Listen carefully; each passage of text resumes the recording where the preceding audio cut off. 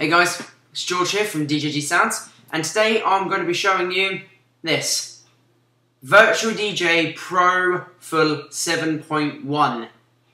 I got Virtual DJ with this, but it was only the limited edition version.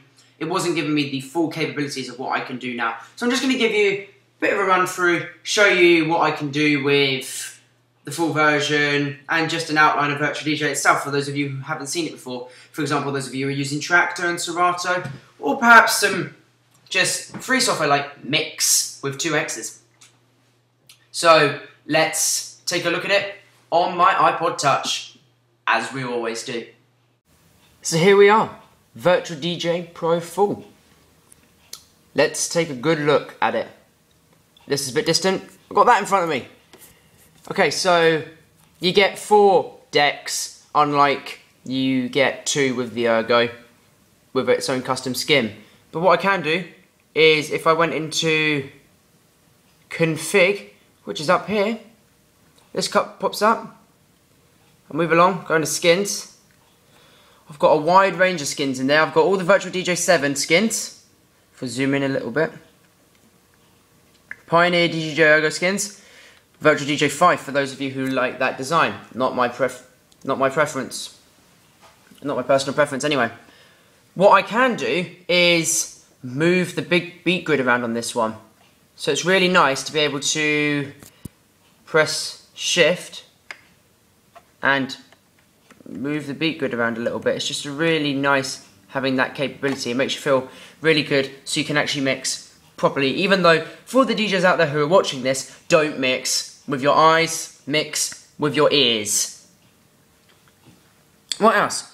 Got net search, so I can search on the internet to find songs that I like. Where is that? There it is, net search. Obviously I've got the basic iTunes and stuff. What have I got over here? I've got my playlist, which means I can finally do my auto mix if really need be, because I have to go somewhere during the gig. What else can you do with Virtual DJ? It's got loads of effects. Remember that VDJ is not just a audio DJ mixing software, it's also a video mixing software. So if I went into video, got all of that to do with videos. It's really good for scratching. It's got all your tempo change, your hot cues. You can DJ with this without any controllers. It's really useful. That's how I started out. So obviously got your EQ. You can put up to, you can have loads of decks on it really. You can get loads of effects. Just go to the Virtual DJ website. The link will be in the description of the Virtual DJ website. You can sync your music, and it's all really just really basically useful. Comes up with all the album artwork, even though it's not doing that at the moment because I've just transferred over to all my music to an external hard drive because I was running out of room on my MacBook. So it hasn't really synced in yet, but that's life. You can, I think I've covered most things, to be honest. Oh yeah, what else? Virtual DJ has a remote that you can buy off the App Store for iOS, and I believe it's on Android as well, so you can run it through there if need be. If you want to go around, but you still need to mix, if you want to go around and speak to people. That's only available with the Pro version. What else is there? If I go into configure, it's got internet, performance, browser, info. I think I've covered everything. This is the one for Mac, by the way, if you haven't guessed. Already by the traffic lights. I believe I have covered everything I need to do. Oh, what else? You can download plugins if you like extra effects and stuff like that. And reset to factory settings. It's all really useful, really easy to use, nice and simple. So I'm going to do a final review of this in the next clip, so see you then. So there you go, that's my review on Virtual DJ. As you can see, what's coming up on my MacBook at the moment is I'm going to download some extra effects for it because I want to have a little play around. Thank you very much for watching.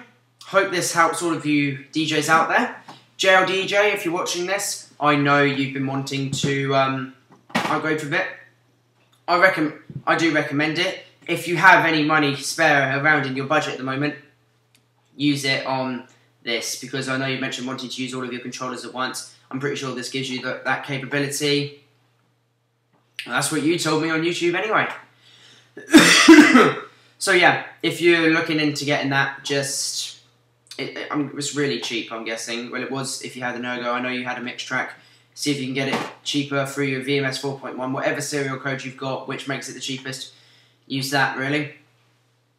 That's a little message to you. Message to everyone else, get Virtual DJ. If you can't handle Tractel, Serato, Virtual DJ is the way to go because it's really easy. It's really good for beginners, but it's also really good for the pros. So that's all I can really give you on Virtual DJ. There's no downsides to it, really, except for the fact it can be a little bit glitchy from time to time, but that hasn't happened very often. If you have any good points or bad points to make about Virtual DJ, please post it as a video response or put some comments in the video. I'd really appreciate your thoughts and ideas on this topic. And that's it from me. Please comment, rate and subscribe, and I'll see you in the next video.